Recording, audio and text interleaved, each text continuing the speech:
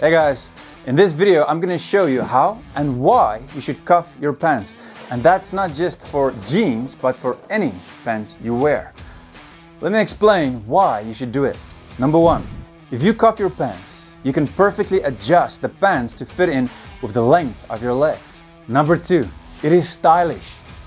The pants won't hang sloppy over your ankles, but it will look tapered. And it will look especially good if you're a fan of fashion socks and want to show them off.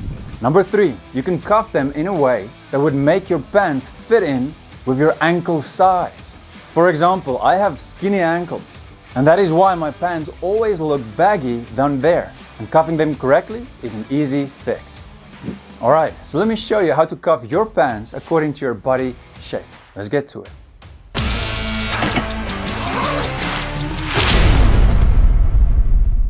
Now just very quick, if it's the first time that you hear my channel, my name is Daniel and welcome to DLM Men's Lifestyle. If you haven't subscribed yet, please consider it so you won't miss any of our future videos and the ones we already have. Now let's start with number one. Alright guys, now the fastest and easiest way to cuff your pants is the simple roll. All you do is fold it up 1 to 4 times depending on your height. For example, if you're a short guy, you might roll it up a few times more than taller guys. It's super easy and it's perfect for big guys with bigger ankles. But for guys with a bit more skinnier ankles like me, it always falls down. If that happens to you, you can do number two. Just use a rubber band. So do the simple roll, but get the band in there to hold it in place. Easy, isn't it? Now some guys prefer to smooth out the cuff a little bit more to make it more flat, even, kind of perfect. I don't really like that.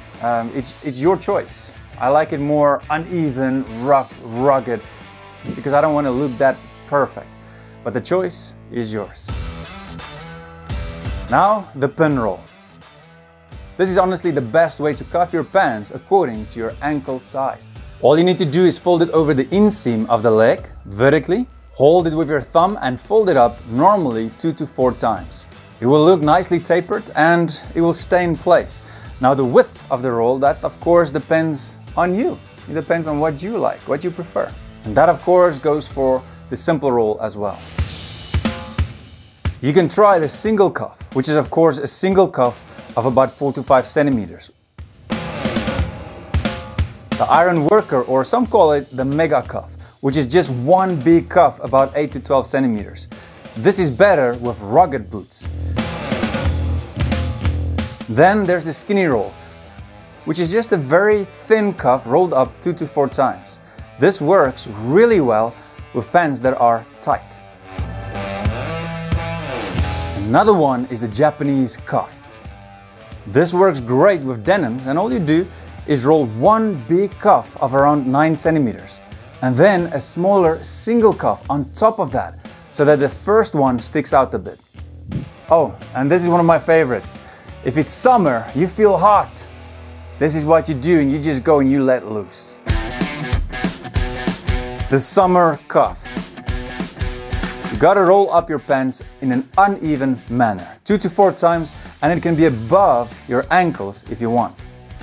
This is just a manly casual look that basically says, I want to have fun.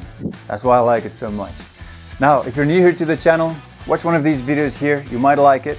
And always remember this, life is short, so don't waste yours. Cheers guys.